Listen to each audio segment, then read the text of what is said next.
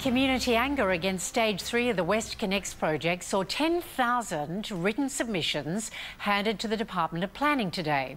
They were collected by the WestConnex Action Group, made up of residents worried about the impact the giant motorway will have on their lives. Chris Maher explains.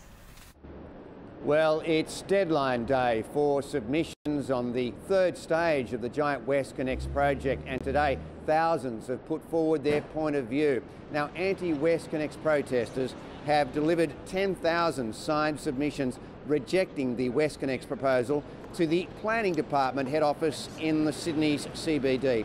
The submissions argue the multi-billion-dollar roadway will not solve Sydney's traffic congestion, and drivers won't be prepared to fork out hefty tolls to use it.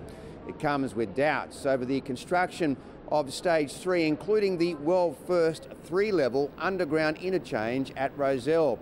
Reports today also suggest growing investor uncertainty about WestConnex, with concerns not enough details are being released on its planning. This is not a road that's been built for transport purposes, that this is a road that's been built as a financial investment asset, that is actually going to make most transport in the areas where it goes in and out worse.